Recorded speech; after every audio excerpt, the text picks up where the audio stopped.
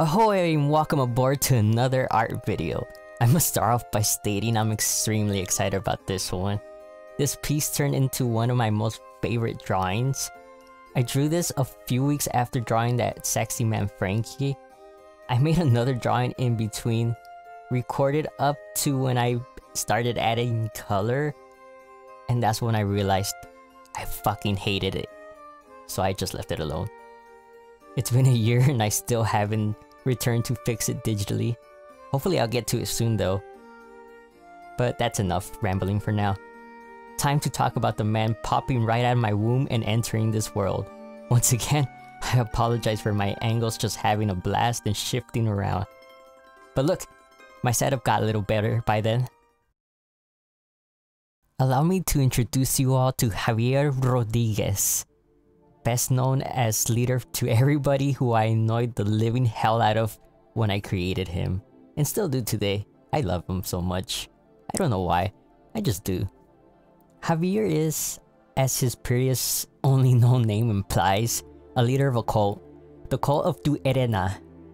I always wanted to create a fictional cult but never really got down to it. Motivation and inspiration finally struck after playing Erica. Great story and game, by the way, please play. And because I had just discovered Sleep Token and was, and still am, listening to them 24/7. That new album they just released a few months ago, please give them a listen, they're so amazing. Anyway, when I first created him in the cult, I had no backstory or anything.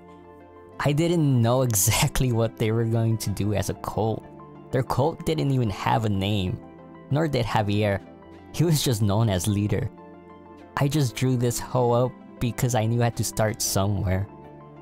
Months after, I finally thought of what it is they do as a cult, and that helped me name them. Then, just a few months ago, I finally gave leader an actual name, not just a title. Slowly but surely, their universe is being built. Things are bound to change as I expand the story, but for now, let's get into what little I have of it so far. Javier is the son of two immigrants who migrated from Mexico to California where he was born. He's a Cali girl, y'all. He's 30 years old, and just like us Mexicans, he's quite short, shorter than average at that, standing at only 5'4". I think he is what you youngsters refer to as a short king. He's a Pisces, and the stars always align perfectly to form a butthole just for him. He enjoys being dragged across the beach by one arm while the rest of his body is limp during sunsets. Please don't forget to feed him his Starbucks. I don't know what sign he would actually be because I haven't given him a birthday yet. Sorry to everyone who's into that. But in all seriousness, he's an environmental lawyer who is extremely connected to the earth.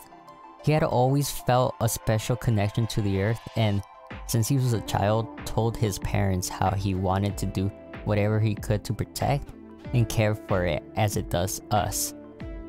This is a large hint to how TUERIGNA came to be because of him. It wasn't long until he noticed how heavy a role favoritism played in winning cases.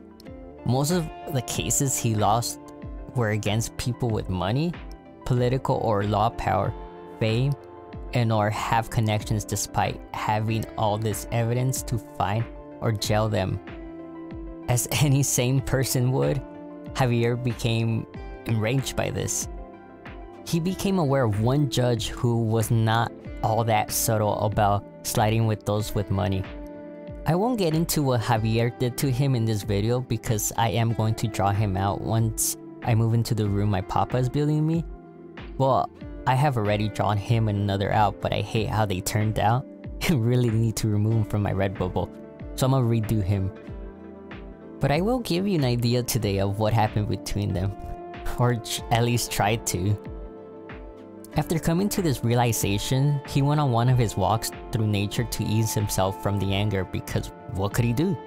No one will help him have him removed. While he sat down to rest, he began to speak to not himself but the land surrounding him as he wondered what to do to fix, at least slightly, the justice system to fight fair battles. This was something he enjoyed doing. Since a child, he found comfort in speaking to the land around him. Suddenly, a tree fell near him, scaring the shit out of him at first, then viewed this as an offering from the earth. He was given a gift which would help him solve his problems. The following day, he returned with carving tools to carve himself a weapon to deal with those who are meant to do good. A mask. This mask was poorly made. Javier had never worked with wood for reasons I'm sure you can imagine by now, but it was still functional and good enough for what he intended to use it for. As long as it covered his identity, he was Gucci. It's not the mask you'll see me give him in this drawing, but it will be fun to draw him in his starter gear. I use air quotations like you can fucking see me. Just let me figure that out first because I have no idea right now of what it would look like. This Javier you're watching me draw right now is when TUERIGNA had been fully established and they got themselves that fancy gear. Get it, girl. Now, what is this slut gonna do with a damn mask? He's going to blackmail, while also nearly giving people heart attacks because from how short he is, he's aware people he's about to blackmail will immediately put one and one together. So what did he decide to do whenever he breaks into someone's house to warn them of what he would do should they continue to be shitty people? He crawls on all fours as he approaches them, because that's fun to do, I guess, and not at all terrifying. Not to mention he sometimes cuts the power to the house. I'm just now realizing that Javier is kind of a weirdo. He's like one of those people you're on a date with and you're constantly texting your friends about how weird they are throughout the entire thing. You're just like, guys, please help me. He won't shut the fuck up about trees. Now making him sound like an annoying person. He's actually a really sweet dude who cares a lot. I mean, if he's willing to become the leader of a cult to help a cause he deeply cares about doesn't show how far he would go for people or things he loves, then I don't know what will. Over time and countless blackmailing, he gained a following which becomes the cult of TUERIGNA. You have Javier at the top as the leader. Underneath him are a group known as the followers. They are a range of people from judges to fellow lawyers, political party members, officers of the law, and such. People with power he can use for what he believes is the greater good. Beneath them are who are known as the offerers. These are just civilians who caught wind of the cult and wanted to join but couldn't help the cause all that much through the law. All they do is run around planting trees. Don't worry, they're told which ones they need to plant to help, cleaning beaches and bodies of water, and just trying to take care of the environment however they could and encourage others to do the same. The little things are just as important. This is all I have so far for him in their story. I have a little for the judge, but I'll be thinking about more while I wait to leave this tool shed. Once I have time, I'm going to properly write down what little I have for it, so I may expand on it in the future because I do have 2 other stories already started, and one of them needs a lot of attention after I finish the first one. But I really hope you enjoy what I do have so far. Well, now that that's out of the way and we're finally alone together, hello there. I hope you're doing well and still with me. I hope you were having a little snack while you were listening to my story. Please hydrate if you haven't already because dehydration fucking sucks. Take it from someone who's been in the hospital 3 times for it and still hasn't learned his damn lesson. Readjust for maximum comfort to bear the rest of my video. Alright. Let's talk a little about what I'm doing, shall we? This is where I was thumbnailing his outfit and mask. You can see the mask really went through it. I was going to add these spooky eye covers, but once I saw them on him, I didn't like it, so I discarded the idea and ended up loving that decision. The hood joins them in the trash. Don't kink shame me, but the only reason why I added those straps to the outfit is because I'm really into straps wrapped around the body. And because I also find boots to be sexy, I had to give him these knee-high boots. I thought it would look good to attach them together, and it did. I thought of attaching the straps to the side of the thigh, but that just looked so weird to me. So that was another thing to enter the trash, and kept it as I drew it in the thumbnail.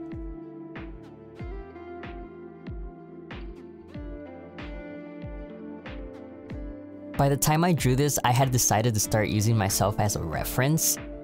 Here's the picture to give you nightmares and force you to spend years in therapy. You're welcome. I'm sure you notice I keep turning my head, and that's because that's where all my references were laid out. So I'm going to continue doing that for a while. I struck this post because at first I was leaning into your friendly neighborhood cliche of a cult. Dark and evil, sacrificing people and animals, bathing in blood, orgies, or whatever else they do. Now, don't get me wrong, I love shit like that. But for some reason when it came to making them, this was just not sitting well for me. While Javier and the others do some shady shit, I don't think they're entirely evil. All they want to do is protect the damn trees and the earth.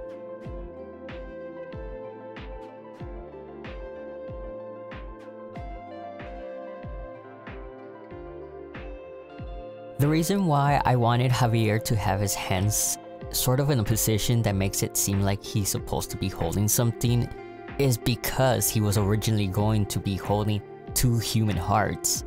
Now, it just looks like he's preaching about his obsession with trees.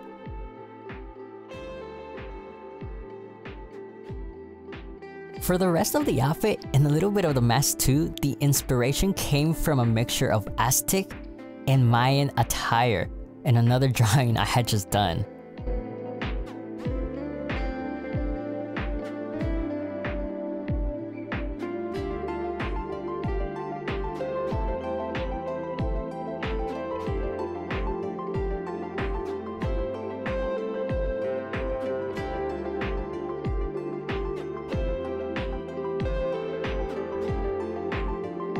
This cape I'm giving him, I wasn't too certain on how long I wanted it. So at first, I made it long, but I went back to shrink it because I felt like he was giving off a villainous vibe. Shorting it really gave him more of an innocent feel. I'm glad I did it.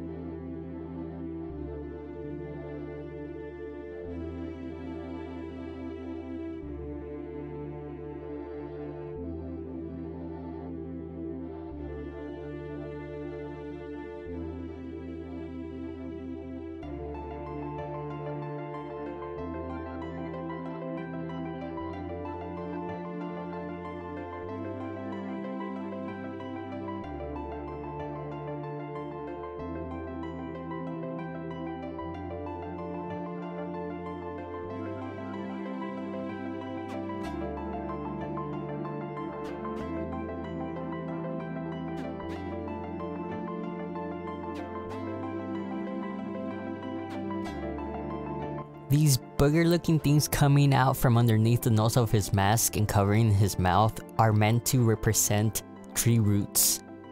From now until I complete the drawing, we're going to speed things up.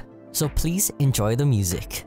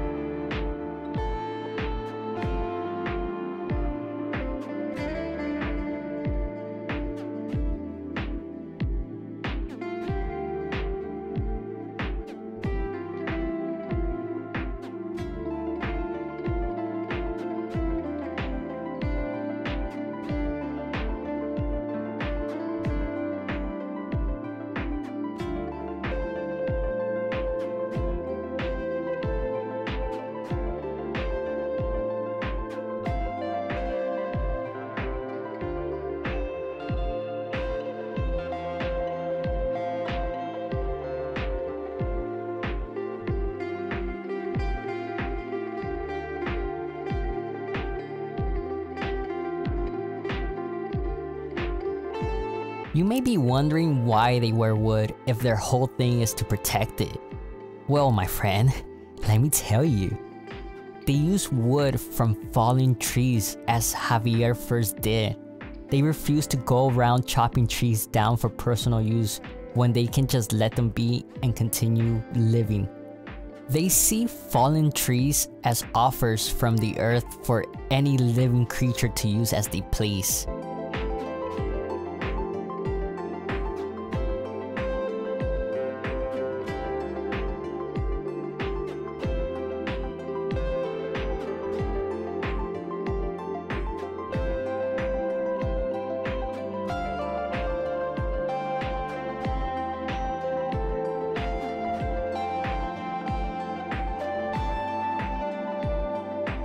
Fun fact that you most likely don't give a damn about.